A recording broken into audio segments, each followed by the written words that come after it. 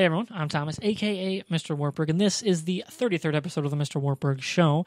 Got an awesome thing lined up for you tonight because I just went and watched Star Trek. And Star Trek has been long one of my favorite just kind of properties in general. It's one of the first movies I remember watching, first series I remember watching on TV. In particular, there was an episode of Voyager where one ensign came back from the dead, and the doctor had to figure out how his memories were altered. And then the ensign turned into a blue alien, and it freaked me the shit out. I spat out my green apple and looked at my dad what the hell? And then, of course, the movies. First one that I remember actually tearing up, and one of my all-time favorite movies is Star Trek II, Wrath of Khan. And I wouldn't have got into Star Trek, Star Wars, Indiana Jones, a lot of nerdy stuff that's cult classics today, or not even cult classics, just classics today because of my dad. So with that in mind, given his birthday was a couple weeks ago and I only got him a $6 copy of First Contact, which is still an awesome movie, I bought him a ticket to the new Star Trek, and now he's going to help me review it. So, Dad, you can enter. Here's your mic. What? Okay. Yeah. So, hi, this is my dad. This is Kent. Hello.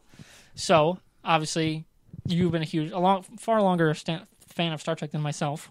So, what do you think of these new movies? I'm not as big a nerd as you. I know you're not as big a nerd. I mean, I'm wearing a Mass Effect shirt. You get into it more than I do. I'm very passionate about it. But what do you think of this new movie in comparison to the other two movies as well? So, start with your impressions of this movie.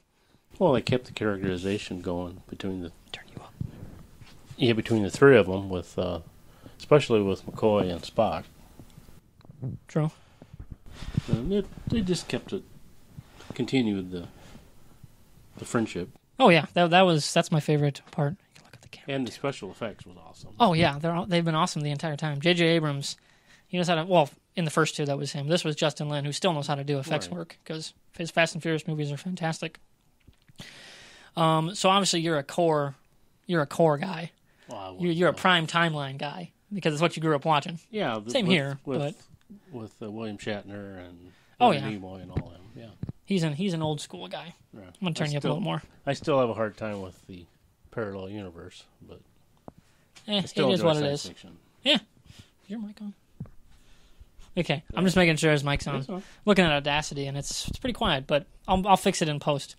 So one of the things that I mentioned, and I know we were talking about this before the movie too, much like myself, your favorite Star Trek movie is Wrath of Khan. It is the best one. Ricardo Montalban is awesome. Awesome. And Spock's funeral and everything that. Yeah. The whole thing was it hit you right in the feels.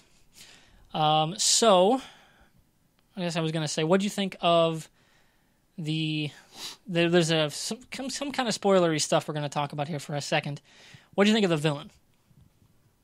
Because I didn't see that coming at all. No. They didn't hint that at all, which was kind of means it comes out of nowhere. The villain turns out to be a kind of historical player in the Star Trek universe. But there had to be something when they found the old ship. There had to be a reason why it was there and not destroyed like everything else. Right. It just crashed. Right. So, that was kind of interesting, and they were, I think, playing a little fast and loose with the NX lore. But that was never fully fleshed out on the show even. So comparing, where do you rank this one in all of the Star Trek movies? All of them. Where do you rank this one? That'd be in the top 3. Top 3? That's some high praise because this man, he likes his prime timeline stuff. So what's your number 2 if Wrath of Khan's your first? I'm going to guess First Contact. Yeah, that was Yeah, I love First Contact. It introduced me to Steppenwolf, and I love that scene. Born to be Wild. Awesome stuff. So for me, more reviewy type stuff. It was just a ton of fun. It felt very classic Trek. It was very well written. You can tell Simon Pegg definitely had his fingerprints on this property, being the huge Star Trek nerd that he is. The action was awesome. I love the score that they have for these new movies. I love that soaring opening and how they intersperse it throughout the movies. It's awesome.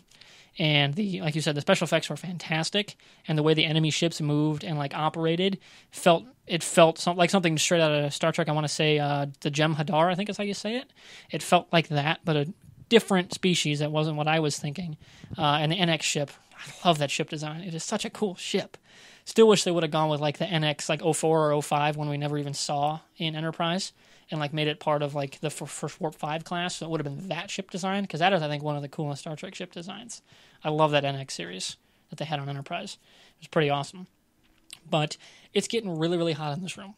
Really, really fast. So, was it worth your time? Because it was my money. Yeah, he bought it, so it was good. Good. Yeah. I had a heck of a time. Paid, $11 for the ticket. Definitely probably going to go see it again. Because I got to go see it with Chris and get his review on it, too. And, it was a ton of fun.